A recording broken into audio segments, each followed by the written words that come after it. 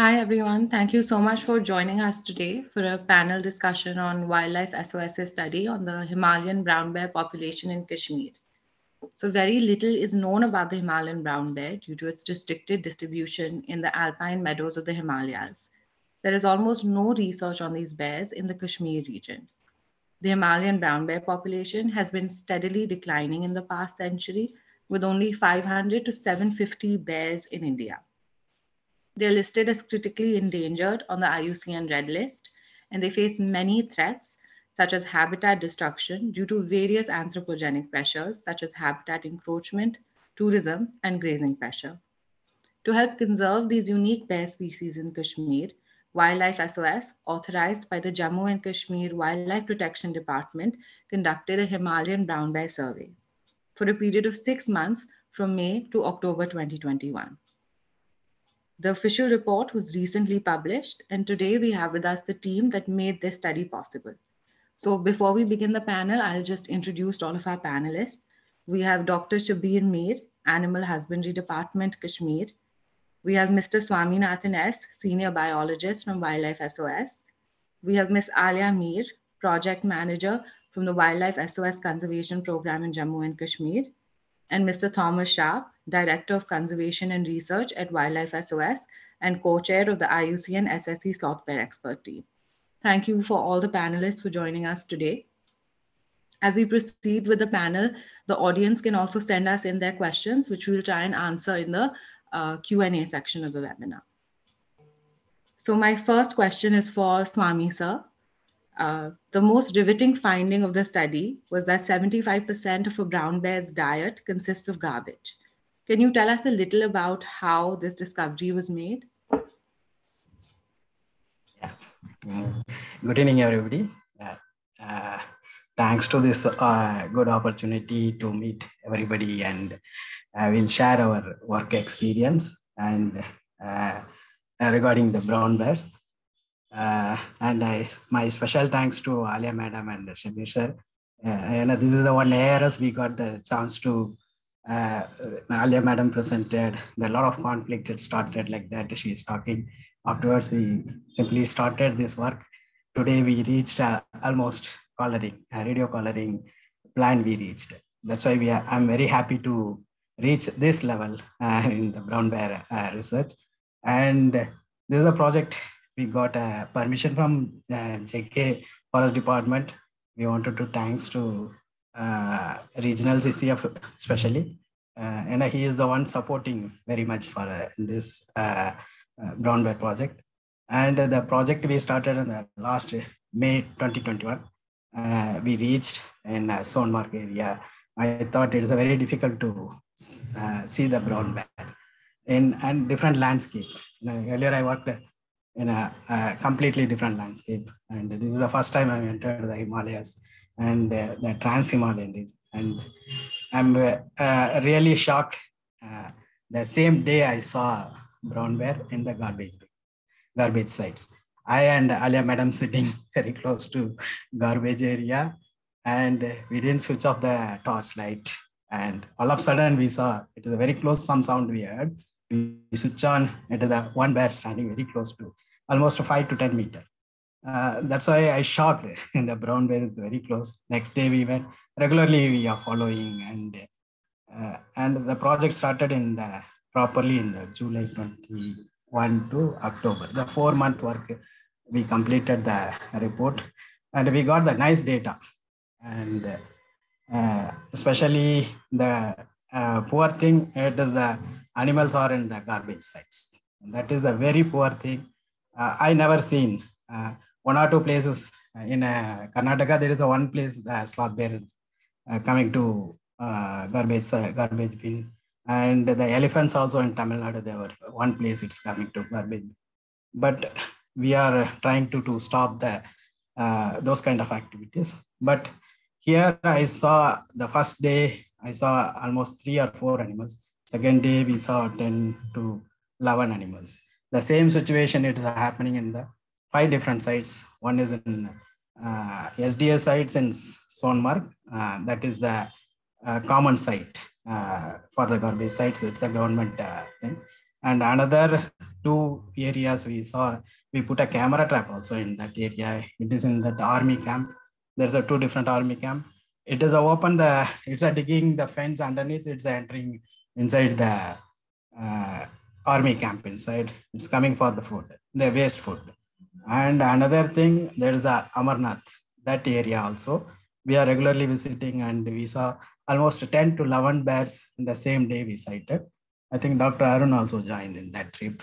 We saw very close. It's coming to we stayed in a tent and very close to that area it is reached. That's why there is no fear, nothing. Almost we encourage the people are telling last 6-7 years, it's like habituated.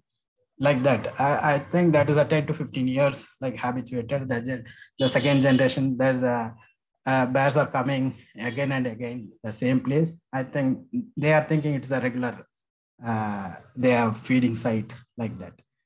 And in our observation on the feeding site area, every day, 8 o'clock, exactly 8 o'clock, it will reach one by one. Almost 8 to 8:45, all the animals will reach. And we observed a male with 2 cubs, a little limping male. And that is a very huge male, and mother with 2 cubs, mother with single cubs, and another 2 subadult animals. Like that, we are recording in that place. The almost 10 to 8 to 12 or 1 o'clock, our observation, that is in the garbage sites. After the food, it's eaten by the bears and the scats. It is a dropping scat, it's available. That we'll collect it. It is a wet scat, we'll collect it and we'll dry it. That is our regular techniques we are using in the wildlife, in the scat collections. In the carnivores and omnivores, we'll collect the scats and whatever the food species sieve it. Afterwards, we'll remove the hairs and the seeds and all those things. We'll separate it and we'll segregate, we'll put the percentage like that. Scats, almost we got the 408 scats, 480 scats. In that, almost 75% is the garbage food items. These animals are regularly coming. And another observation, a very interesting observation, the April and the starting May, we got a lot of wild, and end of the October, we got that lot of things. In between, there's a lot of food availability and a lot of competition also. In that, not only bears, it's eating horse, dogs, jackal we sighted, and Amarnath area we saw marmots coming, and those animals in Amarnath area. There's no fear, nothing. But even though it is a very shy animal, but easy to see the Amarnath area, those animals. And that kind of analysis, we did a lot of observations in that feeding area, and most of that feeding garbage dumps. It's not like not running, and it's not maintaining the wet and dry waste together, all the plastics together, and the people are throwing the butter peppers and all the plastic with the food items they're throwing. And most of the scats, almost the 480 scats we recorded, almost 85 scats. That's why we little shocked. We got almost this many samples, but this many percentages of food items. In the 75% it is the garbage items, and 16% is the wild plant items. Why? Other end, why the animals are coming to garbage sites? One is the easily available food. It is like a fast food. These animals are getting very tasty and high nutritious. And apart from that, that's the other area. We went inside the forest area and the alpine grasslands. We saw so many glaciers we found. Almost we did one surfers. We met different flocks, 101 different flocks. Almost 25,000 surfers, sheep and goats are we saw in that field area. Heavy grazing level people are available. I thought there is a inside Amarnath, there is a one place, it's called Pine Tharni. That place, it is an interesting place. Inside, I went, I stayed, and I saw the one glacier. It's a beautiful glacier. I wanted to reach that area. I went in there. I saw one hut. The people are in that glacier down. The people are staying, and I did a lot of data. Not only brown bear, snow leopard data also I got it. On the way I returned back, I saw the snow leopard footprint. Luckily, I didn't see the snow leopard footprint. Luckily, I got. And that's why I'm very happy I saw the snow leopard footprint. And this year, the people got the snow leopard footages also. Yeah, and density we wanted to know, but we know that all the 5 garbage sites, how many animals are reaching. Every day we are following. Every day we know the animal. Some identification we know, and that, like that we identified, we segregated that animal. The same time we observed in Amarnath. Amarnath also 11 animal, and the army camp different animal. The same time we got all the cameras we are getting. Almost we got the 25 different animals we got based on our records, the camera trap records. Apart from that, we did that's why we put a 5 into 5 kilometer grid, and we placed the cameras in that. In that we 27 grid we made, 26 grids we made, but places we got the camera traps. We got the camera traps we fixed, and in that we got a 5 different places only we got a brown bear. Apart from that, we got a Nilgiri martin and all those things. And in the 1.5 animal per kilometer square, we got the result. And apart from that, we are regularly doing this thing, what science survey we did. In that also we got a 0.02 animal per kilometer science. We got it that both the record we got almost we got a good result in that 4 months data. But in that we cannot consider, but we need to regular monitoring. It is a very important for the censusing the animals. Every year we need to follow. Every year we need to put a camera traps, and we need to regular data extraction. Otherwise, we cannot talk all the methodology properly. And anyway, we got that this year. We are planning to do radio collaring in the coming April. We are planning all those things. Apart from that, we put a questionnaire survey. We got a nice this thing, excellent data we got based on the people's version and the department's data, and the shopkeepers and forest department staffs and everybody's this thing. We got the distribution maps of distribution of sloth bears, not sloth bear, brown bears. In that also we made it in the map. We got it. That is a Trans-Himalayan region. It's a very clear cut. It's showing the black and brown distribution. It is a very clear. The altitude wise, it's showing. And the snow leopard also, it's very clearly it's showing the altitude wise different distribution. That's why we made it a report everything we showed, everything. And especially the garbage bins, I think this year we got some records, but we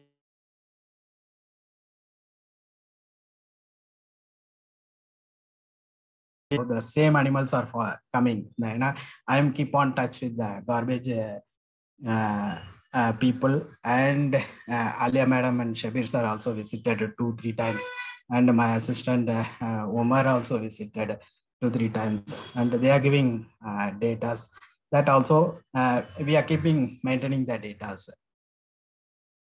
And the bears are eating biryani and all those things.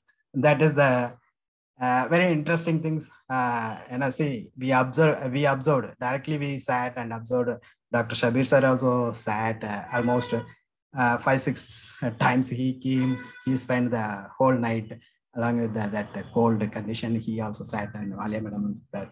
And we observed the bears are eating the chicken legs, eggshells, and chicken waste, especially eating the time in the rice also it's going. It is the big dangerous sign for that animals are reaching garbage sites.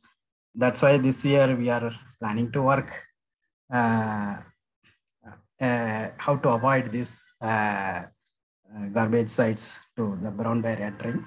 That's why we are putting a lot of strategies, and we are working with all other department also together. We are working. And I think almost I covered the garbage items. Yeah. Definitely. So I think everything you said would be very shocking for all of us to hear that a bear was there at sharp 8 p.m.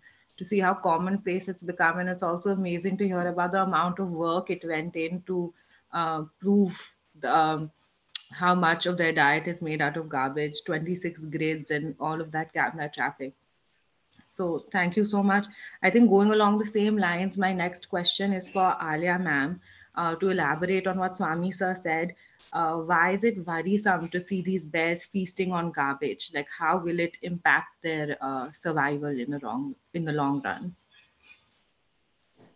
First of all, hello everybody, and thank you for giving us an opportunity to interact with all such beautiful people and giving us a chance to share our work, which is very crucial and very critical.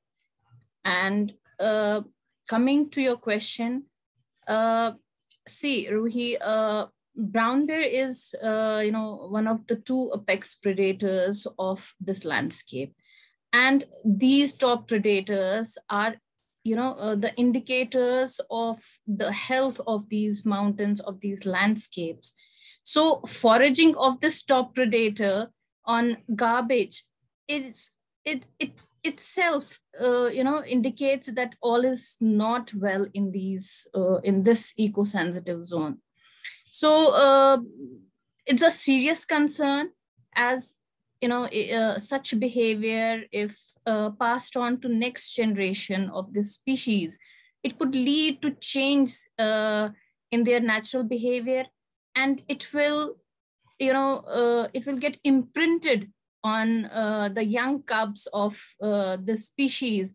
They will imprint that this is their natural behavior of feeding, and eventually this modification in their natural behavior can not only lead to the escalation of the human brown bear conflict, which itself is a serious issue, and it can, God forbid, it can turn ugly at any point of time. So not only that, but also it will have the negative impact on the health of the brown bear, which eventually can lead to the shortening of their lifespan, because the stomach of the brown bears of this species is not made to digest such high calorie food, high spicy food. And these brown bears, these bears, they are susceptible to have liver ailments very easily. And definitely, such feeding from trash, and that trash which is not segregated, it can eventually lead to it can take toll on their longevity. So this issue is more serious than it seems, and it should be dealt at the earliest. Sharing from our study, from this 4-month study in this Thajwas landscape, in Sonmarg landscape, it was revealed that out of, Swami sir was mentioning about it, we did the sampling of 408 scats, which were sent for, scientific sampling. And we found that 86 scats were found to have plastic covers, from milk packets, from other things. And not only that, but few scats were, that also showed small pieces and small chips of broken glass. So you can very well imagine how much harm it might be doing to this species. So, we must ponder on it, and we must take quick actions which are recommended. Definitely, I think it's so shocking to hear that their diet has broken glass, and keeping in mind that there's already only about what research says is 500 to 750 bears left in India. It's definitely very scary to see this happen. So again, my question is just following in on what Swami sir and Alia ma'am said for Shabir sir. What do you think is leading the brown bears to feed on garbage? Is it a scarcity of natural resources? Is it anthropogenic pressure? What did the study find as to why the bears are doing this? Hi, everyone. I did spend some time with the team at Sunmark, and it was really fantastic to work with them. They worked so professionally, and they really were very well versed what they were doing. So coming to the question that what are the factors which are leading these animals to the garbage? So the answer is there are many questions. There are many factors which are leading these animals to go for the garbage. As Swami said, yes, it is easily available food. It is food available in abundance. It is a tasty food, right? It is a high caloric food. But we cannot deny that the lack of prey base in the wild is also one of the factors which are responsible, which has brought these animals to turn towards the trash. We all know that these brown bears, they are omnivorous animals. They feed on plants and they feed on whatever animal matter they get. And here in this brown bear, we've seen that there are many wild berries, many wild fruits, grasses, and sometimes they feed on rodents like marmots. They feed on weasels, they feed on martens, and young ones of the ungulates also. So this used to be their normal food.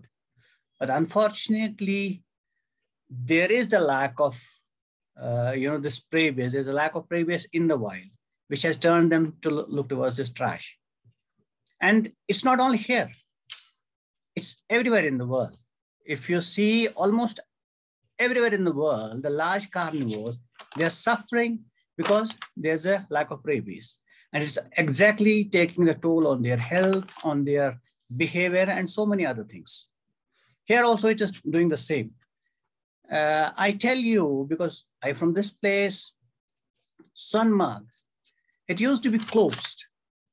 Down the line, if 10 years from now, Sunmark, it used to be closed almost for 5 to 6 months because of heavy snow. And the roads, they were not motorable. They used to be closed. And probably those animals, they were going to the hibernation. And because there was not much of disturbance, and this prey base, it was thriving well in those places and all that. But now what has happened is, because of these so-called developmental activities, this place, it's open. Sunmark almost kept open throughout the winters and throughout the year. Right. These, again, if you see our developmental activities, especially tunneling, making of the roads, tourism, pilgrimage, this all is already in the report. This has taken the toll on the prey base. Right. Directly, it has taken the toll on the prey base, a lack of the prey base. And also, because when there are a lot of people out there, they produce a lot of trash. A lot of trash has gone to the garbage bins or garbage places. And these animals, they are now turning towards these garbages. Right. That's one of the reasons that this thing is happening over there. But I can say that turning of these animals towards these garbages, it is definitely, it's because of the habitat destruction of the prey base, but at the same time, it is taking, their behavior is changing, their feeding choices are changing. As Alia said, that will definitely have an effect on their longevity. They cannot, me being an health expert, if this thing goes on happening, because all these, what they make from the hotels and all that, it has a lot of spices, it has a lot of preservatives. And definitely that is not going to go well with those animals, right? They will have the, gastric problems and all that. And definitely they will kill these animals sooner than later. If we are not, if we don't act responsibly, we have to be very responsible. We have to know our responsibilities. We have to share our duties and responsibilities. Otherwise, we cannot do any good to these animals. They are going to die sooner than later. Thank you. Thank you so much. I think you're right. I think this is a time for all of us to kind of reflect on how we can contribute to conserving the Himalayan brown bears. You had said that this is happening everywhere in the world with a lot of species. So, along those lines, Thomas, my next question is for you. We've also read that bears in Yellowstone National Park, they were also found feasting on garbage. So, what is the difference or similarity between that situation and the situation of brown bears in Kashmir? Hello, everybody. Yes, probably a lot of you know that actually Yellowstone National Park in the Western United States had a huge problem with garbage bears. This goes back a long ways into the 50s and 60s. And actually, it's worse. What we basically had in Yellowstone National Park was a big dump, and they were dumping garbage there, and it was found that all the bears were collecting there. And so what the Park Service did in the United States was, at the time, this wasn't even thought to be a negative thing. And they actually built bleachers. And if you wanted to go see a grizzly bear in the national park, you would actually go to the dump and watch the bears come in. And that was normal. And finally, somebody saw the light, and they saw the light largely because human bear conflicts were increasing immensely. It became a problem for the people. And finally, somebody said, you know, actually, it would probably be better for our wild bears to actually be wild. And so they went through the process of beginning to try to get these bears unfood conditioned. And this is not an easy process. And of course, when this was going on in Yellowstone National Park, this was somewhat new. And so the first thing they simply did was just simply close down the dumps, and they buried everything, and they thought this would end the problem. And although a few bears went back to their more wild nature, it turns out that a lot of those bears were bears that weren't using the dumps that much at any rate.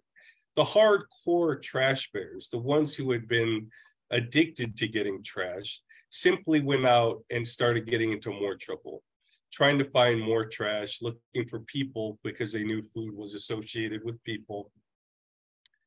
And in the end, a lot of those bears had to be removed from the population, or that's what they decided to do. And when I say removed in Yellowstone, that meant they killed a lot of bears. And we did not have a lot of bears back then. So this was a big deal. People trying to figure out how we're going to uncondition these bears. And so eventually, the wild bears, as Ali has somewhat made reference to, a bear is a highly intelligent mammal, and they do teach their young. And one of the negatives of that is that a mother bear will literally teach her young, this is how we get food. And so it's passed on to the next generation. Once this cycle is broken, and it was over time at Yellowstone National Park, so now we think, okay, all our bears are wild, and that's great. And it's true, but there are still problems with food conditioning outside the parks and even in the parks, where there's still a lot of work that goes on. In fact, there's a very famous brown bear in the Tetons National Park next to Yellowstone. And this is Grizzly 399. I don't know if any of you have heard of it, but she actually has her own Facebook page.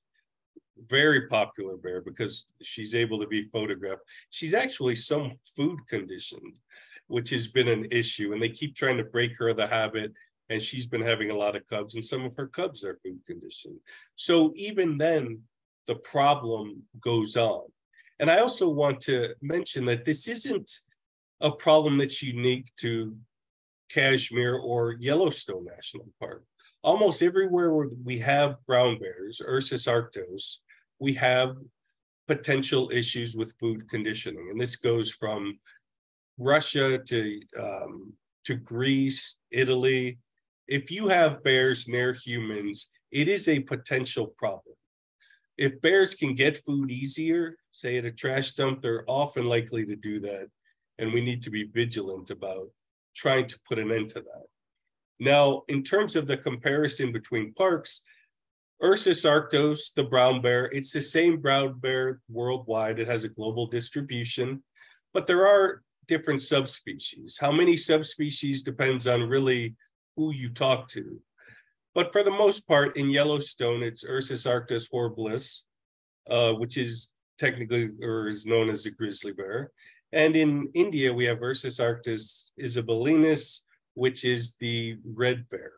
But it's basically the same animal. Now, there are differences, and certainly one difference is, and I've talked a lot to Alia and Shabir about this, which is that the bears in India seem not as aggressive. And there's videos of people chasing brown bears in a dump.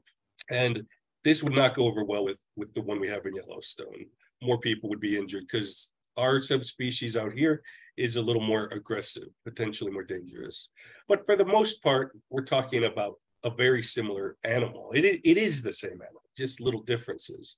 Some of the other differences between these locations is habitat and landscape are different. I don't think that feeds too much into our problem. But the other one is, of course, what is the political situation? And all I mean by that is in Yellowstone, they were lucky, at least they had a huge expanse of land. So when they're trying to stop bears from being food conditioned, the bears could at least spread out over a wider area. There's not as much possibility of that for the red bear in India, simply because, you know, there are borders with Pakistan, there are borders with China. So there's some, the bears are moving, but there's some anthropogenic differences which can affect the politics of how you deal with bears. In Yellowstone with problem bears, they used to take them and move them great distances.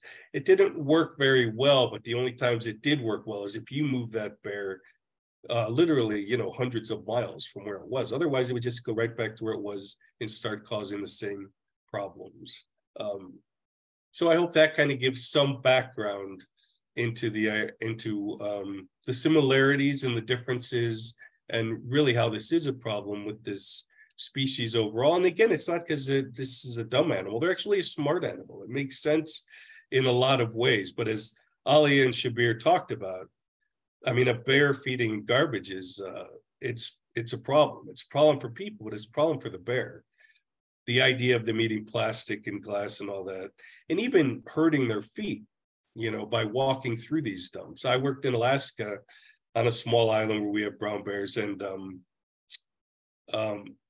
one of the big things was they would injure their feet, which is horrible because they cut it on glass or pipes or anything. So I guess I'll leave it at that. Thank you so much, Thomas. I think everything you said really puts into context that this is not just a problem in the region of Kashmir, but it's really a worldwide issue that we all really need to start paying attention to. So going forward, I'll just open up the floor to the audience Q&A. We have one question from an audience member, and I'll just leave it up to the panelists, whoever chooses to answer. We still have Swami sir with us. Just because of network issues, he's had to turn his cameras off. So Swami sir, please feel free to answer as well. So the question is that the brown bear is found in the upper reaches of stony terrains and not jungles like the black bear. And it's almost deaf and not as aggressive, according to traditional wisdom, though it is bigger than the black bear. Is this true? Yeah, it's a comparatively, it's a bigger than the this thing. Brown bear is bigger than the black bear. That is true. But this thing, no, there's these bears. It is staying in that alpine and meadows, not in that dense forest inside. That is a very clear cut. It's showing the this thing contour wise. It's showing the differentiate very clear cut margin. It's showing black and brown. It is because of their habits, and the black is very aggressive. Comparatively, brown is a little docile only. And I saw in Dachikam National Park almost 5-6 bears together. It's coming. Almost 15 bears they saw together like that, but very aggressive. It came very close. It's very aggressive. But brown, we are sitting in nearby garbage. It is a very docile. Behavior is also, it is a docile. And that is a apex omnivorous. It is staying in that top of the areas only. It is a very clear cut boundaries it's showing. Yeah, Swami, you're right. Normally, that's also one of the problems, because normally its range starts from the 3,500 meters to 5,000 meters. These high altitude animals, they have started descending down, which in the long run is a problem. They were meant, the high altitude animals, go on the high reaches, stay there. And comparing, as Thomas said, their bears are very aggressive. The brown bears out there, they are very aggressive. But here we have seen these brown bears, they are very docile. Comparatively, they are bigger, they are much bigger than the black bears, right? And their feeding and all, I won't say is, remarkably different, but it is a little different in this thing. It's true. Again, I'm saying that this is again going to be a problem, because if these brown bears, they are descending down to the low altitudes, what will happen? We will have more and more of conflicts with the people. We'll have the crop raidings. We will have the depredation of the livestock. So ideally, they should be in their own, the range. It starts from 3,500 to 5,000, meters. That would be ideal. Yeah. Yeah, sir. It's showing only 3,000 and above only, sir. It's not coming down, but very clear in the zone mark down area. It is a very clear. It's showing the black bear. It's operating down. It is almost that Gandharbal close to area. It is a black bear. It's operating, and the above area, it is a brown bear. It's operating. Sir, it is a very clear cut boundaries. It's not overlapping. There is no overlapping. I think there's only one time it came to the wildlife hut in Sonmark nearby. The black bear entered, sir. Again returned back. That is the only one record I saw in that 4-month period. But brown bears are not going down, sir.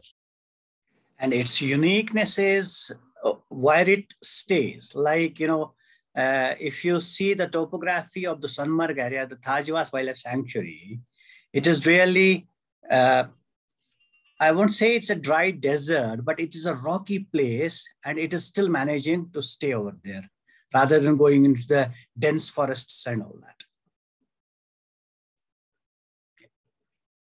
And I think if I heard the question right, there was also a question about their senses. And the reality is brown bears, they do see about as well as humans. They hear pretty well as well.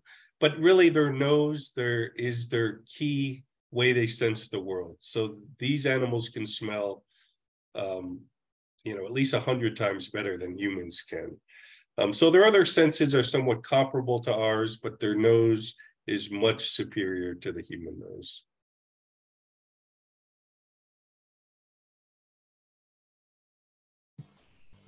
So we have a lot of questions coming in, so I'll just ask another one, and we'll try and answer everyone's questions. If they don't get answered, you can email us, or we'll try and send you the correct link. The other question is that, are brown bears changing their hibernation pattern because of this changed feeding behavior? Yes. See, this is a last 2 years observation. Yeah, last 2 season observation we have observed. Some of the brown bears, it's coming the entire period. The season also, it is in the garbage sites because of the, and they are throwing a lot of waste, food waste. But I think 4 or 5 bears regularly it's coming. And my observation, and Umar also, my field assistant, told the entire winter season is enter in the garbage sites. It is not at all going for the hibernation. I think male it didn't come. that another female also didn't come, but the two cubs with mother, it is a regular, every day it's coming in the whole winter season. Definitely it will affect the cycle and the system, definitely. Yeah, I think that what needs to be kept in mind is basically hibernation is due to a lack of food. That's why bears go into a hibernation. It's not because of the cold. They're fine with the cold. So as long as there's a food source for them, there's really, except to give cubs, there's no other reason to go into hibernation. So as Swami was saying, these bears are showing now that type of behavior where if they have food, they'll stay up, or even if they do go into hibernation, in other places I've noticed that they'll just go in for a shorter time, but it's definitely disrupting their natural hibernation pattern. Further research can help us to know more about their, changing behavior. So definitely, we can't say that all the bears, they have altered their hibernation period, or they completely don't go for the hibernation. But yes, few of the reports which we get throughout the winter season from last 2-3 years, they definitely indicate that their availability of the unnatural food is getting them to change their hibernation period. But this is my personal observation, that when there was a layer of around 1.5 to 2 feet of snow, and the external temperature, it was -12. At that time also, brown bears, they were foraging in the trash. Yeah. So that means there is drastically a change in the behavior of these brown bears. Their habituation, it is so strong now that it is not letting them to go for the hibernation. Although the temperature is very low, as well as there is snow everywhere. We have seen the bears foraging there in the trash.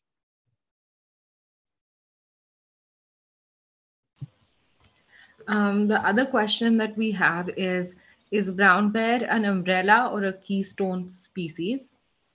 As citizens, what can we do to conserve or protect this particular species from getting endangered?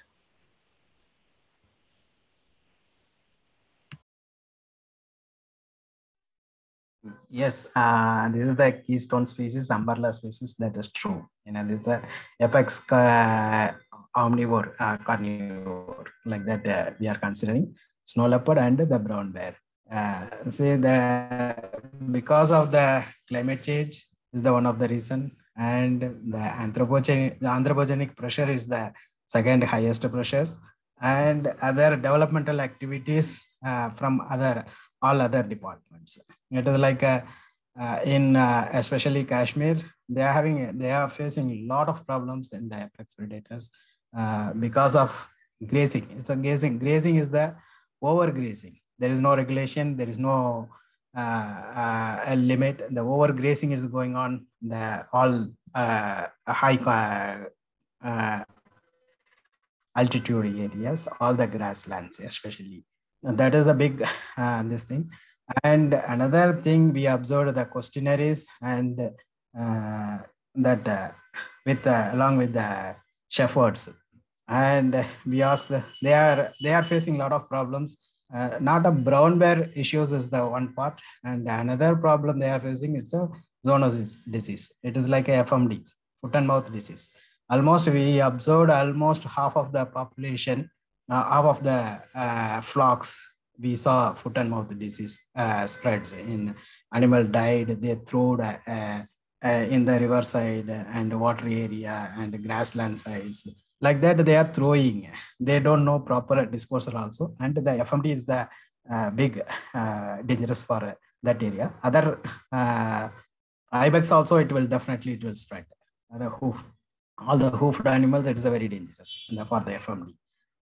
That is the one we observed, and the overgrazing is the second one, and the third one is the developmental activities like tunneling and the road construction works. There is a big issues is going on, and Other thing, that Amarnath pilgrims. That Amarnath is the big thing. It is going on the main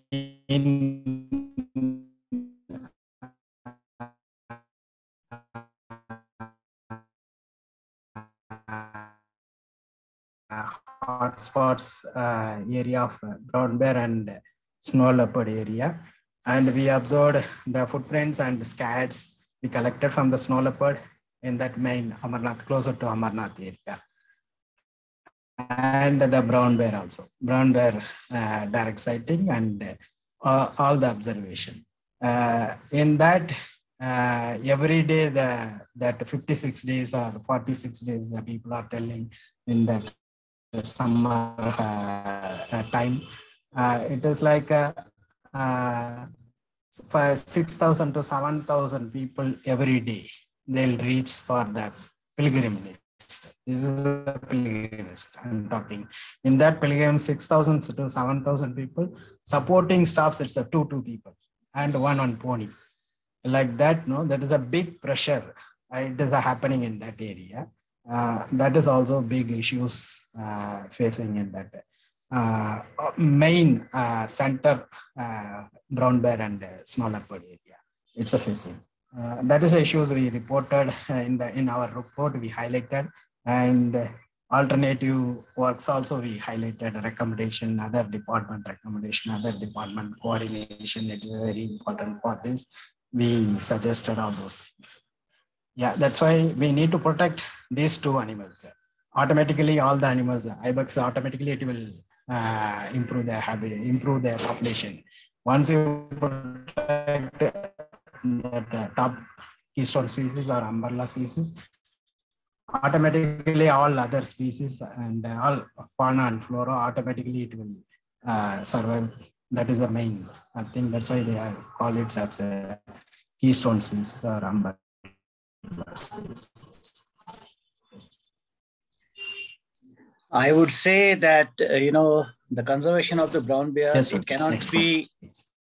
cannot be left to one or two departments or one or two agencies. Everybody has to come forward and share the responsibilities, be it the developmental, infrastructure developmental agencies. They will have to think to do the minimum possible damage to the habitat if they want to conserve the brown bears. Effective disposal of the garbage by the municipalities, that's one of the main factors. Unless they take care of that, okay, how do we expect that we can do good to this animal? Right. Amarnath Shrine, whatever it is, if they don't regulate the trafficking of the pilgrims beyond the carrying capacity of that landscape, nothing can be done. Wildlife Department or Wildlife SOS, they can also come in, they can put their resources there, they can put the they can do more and more research and find out the ways and means which can help these animals. So lastly, I mean to say that it cannot be done in isolation. Unless all the other agencies, they work together, we cannot conserve this apex, predators or this species. So everybody has to give their, contribution. To add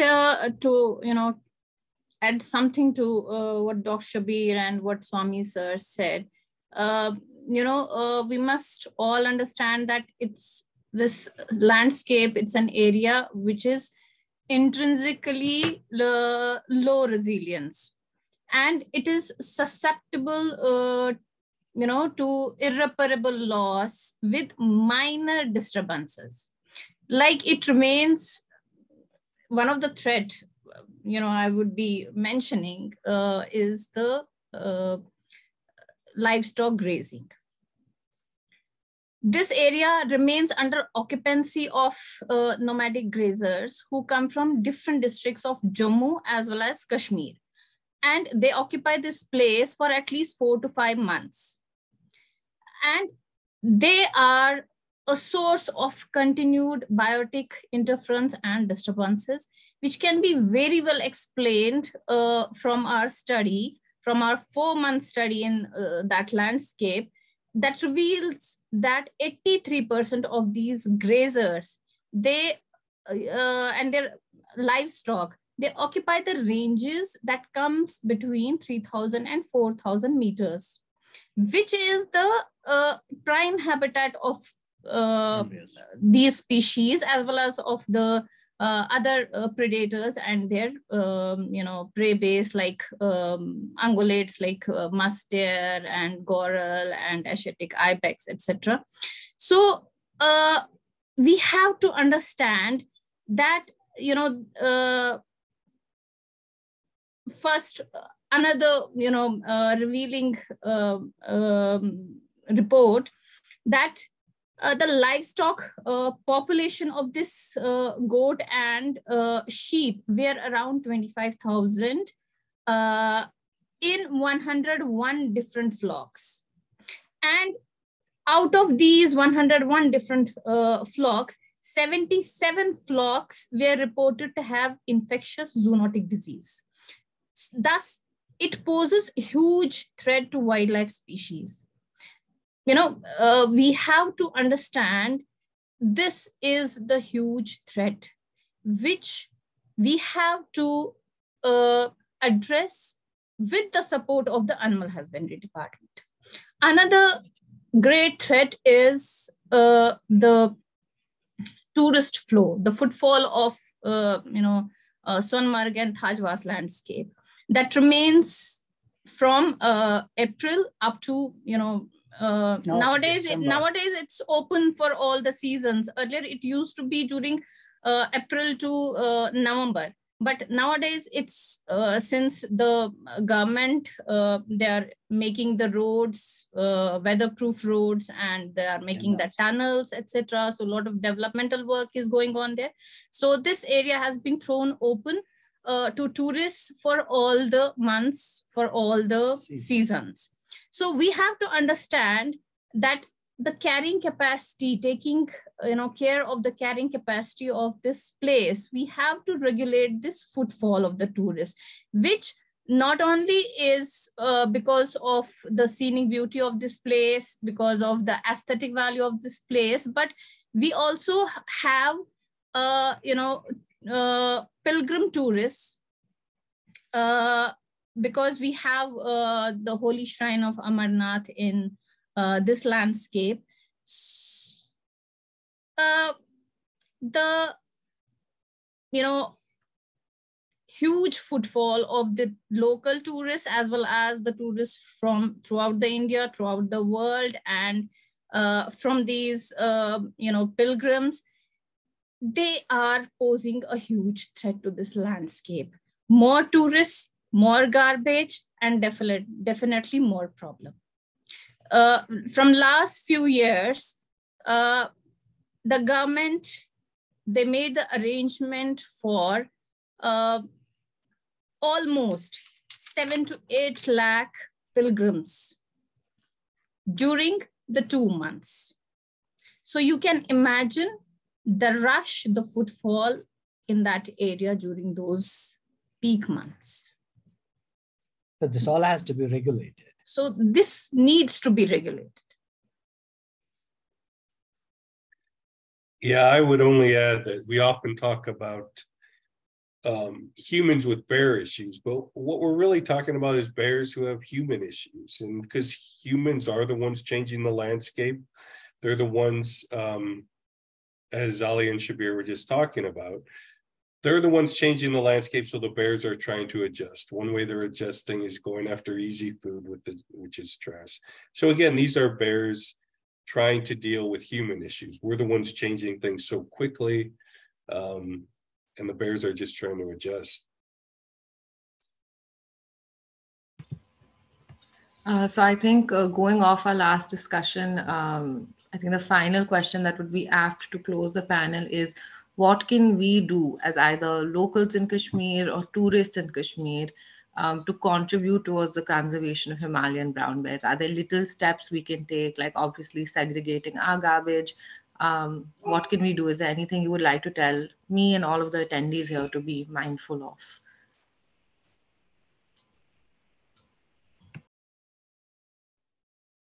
Yes. I think, yeah, Yes, sir. Swami, please go on. Please.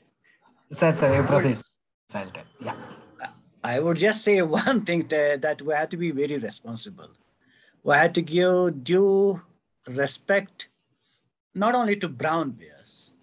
If we are, visiting a landscape which is a wildlife sanctuary or which is a national park, definitely we will have to do the due respect to those species who are there.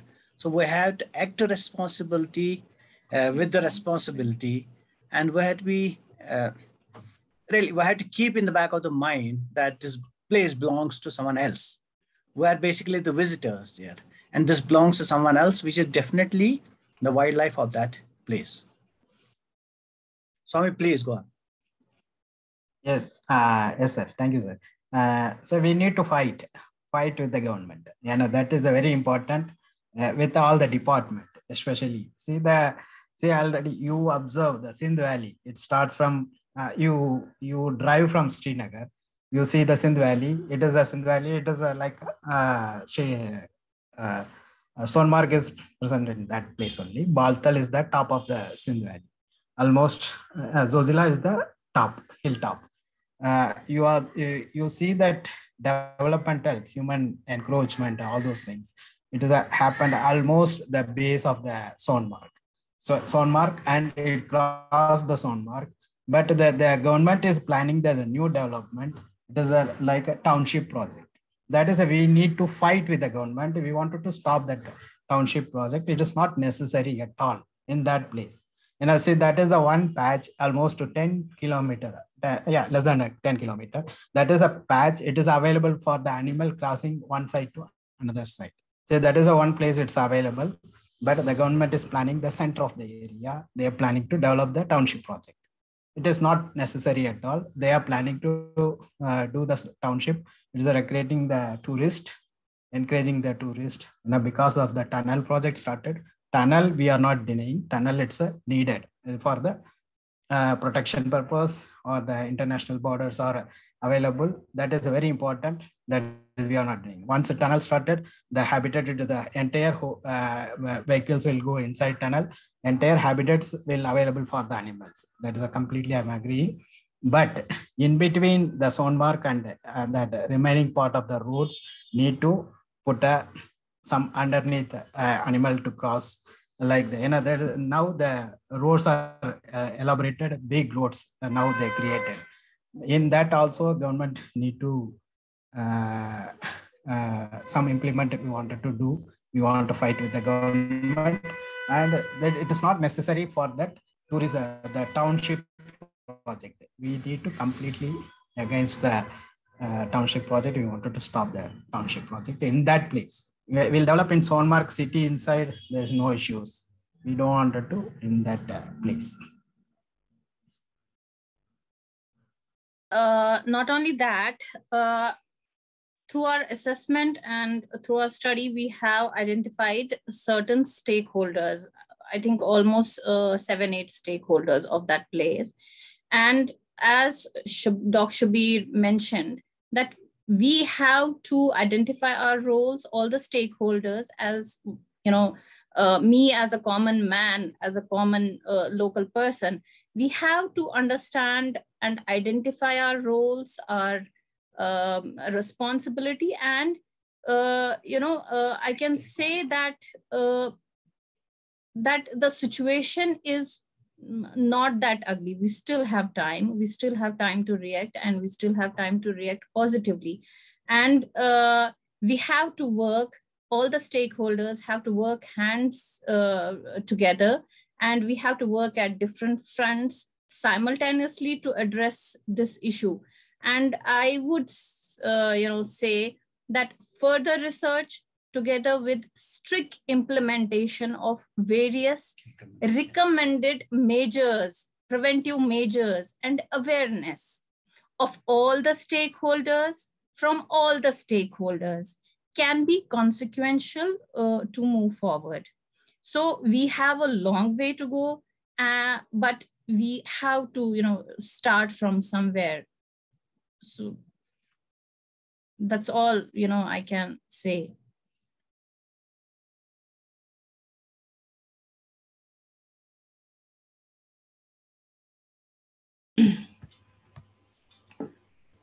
Thomas, is there anything you'd like to add to anything we can do? No, I think they covered it very well. Okay, great. So yeah, I'd like to thank everyone for joining us, and the special thanks to obviously Alia ma'am, Shabir sir, Thomas and Swami sir. You've been very patient with all of our questions and given us great answers. So thank you so much. And for everyone whose questions weren't answered, you can email us and we'll make sure we respond to all of your queries. So yes, thank you so much all for being here. Finally, Thank you, everyone. Finally, I need to thank JK Forest Department, and especially special thanks to JK Wildlife Protection Department. Wildlife Protection Department, and the special backup from Thomas and Nikki. That is why we succeed in this project. Yeah. Absolutely. Yes, thank you. Absolutely. Thank you. Thank you all. Thank you Good so night. much. Thank you all. Thank you, everyone.